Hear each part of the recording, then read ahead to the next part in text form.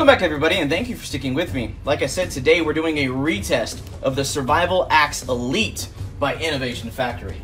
For those of you who follow me on social media and watch my videos regularly, you will have seen the Battle Box episode where we got the initial off-grid tools Survival Axe Elite.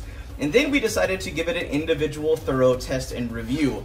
And in that test, we had quite a few astonishing discoveries. Now, I wanted to be clear. Overall, I think the tool is a very good concept. Now keep in mind, I pre-ordered this tool myself when I saw it on Kickstarter about 10, 11 months ago now. And as soon as I got it on Battle Box, I was really excited because at least I got to touch it before mine came in. But there was two issues that gave me cause for concern, and I thought they could be catastrophic issues and failures for the end user, considering the fact they're calling this Elite Survival Axe off-grid tools. They're putting all these very big power statements in this tool's label. It definitely needs to be able to hold up to the hype. Now, in those original set of videos, we actually got to go to a Fire Academy training facility, and we got to work with my good friend who's also a subscriber who is a fire captain at the fire department here in San Antonio. Now, when we took this thing through a gamut of testing of egress and survival applications, from cutting seatbelts, breaking glass, basically breaking into walls, vehicles, and everything like that, this thing actually overall held up pretty darn good. But for most people, they'll use it as an axe or a hatchet with the blade. Now, will it be as good as a standalone small hatchet? Absolutely not. They also have the Sawzall blade that's built into the handle that has the improved and new locking mechanism.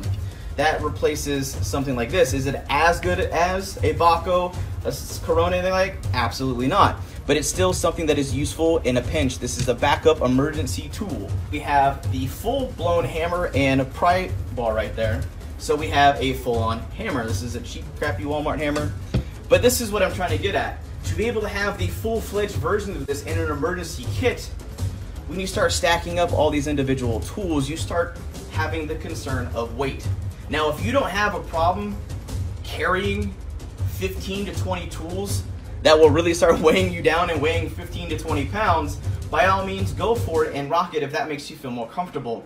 But for people who want a tool that'll work, that will drastically drop their weight but be an extremely usable, useful item, that's where something like this or a multi-tool, things like that, come into play. All in all, I said all that to say this. We had an initial failure. The company recognized it, worked with me and the other manufacturer to fix these problems, the two big ones, and also address some customer concerns about a good mask for these tools. So we have three major improvements that provide a convenience factor and an overall higher functionality level for a tool like this. And I really appreciate that an American company went out of their way, showed integrity, and fixed the issue. But that's just about it for now, and if you enjoyed the retest and review of the new off-grid tool Survival Axe Elite, definitely give this video a big thumbs up and share this out with your friends and family in your social media networks so we can keep growing, thriving, and making awesome videos for you guys. But that's just about it for now. Hope you guys have an absolute wonderful day.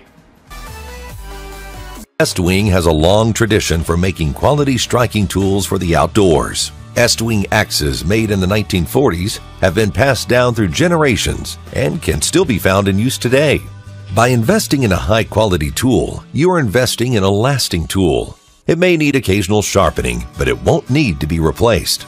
Outdoor enthusiasts know our line of axes, from the 16 and 26-inch camper axes to our 13-inch Sportsman's axes.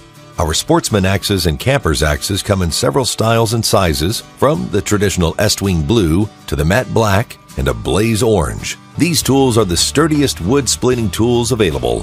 Forged in one piece of U.S. steel, there is no fear of the axe head separating from the handle.